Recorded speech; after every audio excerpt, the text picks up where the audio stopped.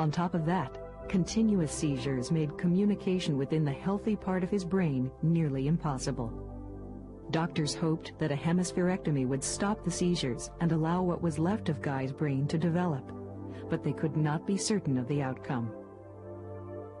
When Guy first came home, I had a physician's prescription to see him every day, 7 days a week, including the weekends, which is really unheard of for home physical therapy. And I did that, and the first day I came here, I was absolutely blown away. Guy could not sit up.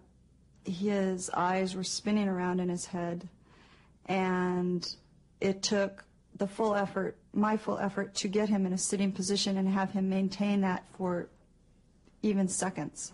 Within a week's time, he was back up.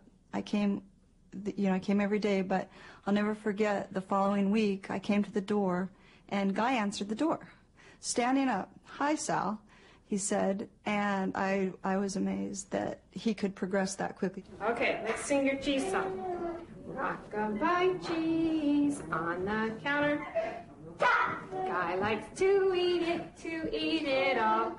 Of course, the obstacles Guy had to overcome were more than just physical. In the normal human brain, the left hemisphere is primarily responsible for language, a phenomenon called lateralization of function.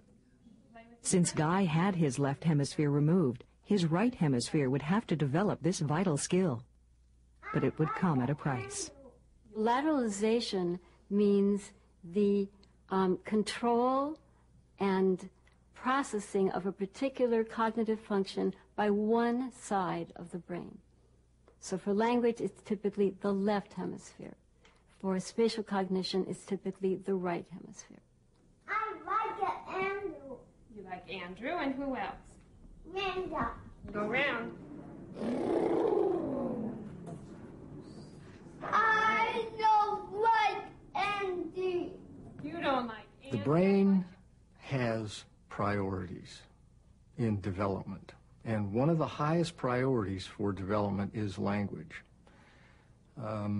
When you move language from the left hemisphere to the right hemisphere, something has to go. There was going to be a function in that area, and probably that is mostly spatial coordination.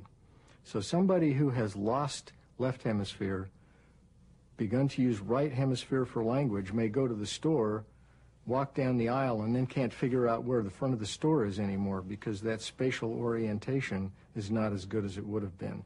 They replaced that with language, which was a higher priority.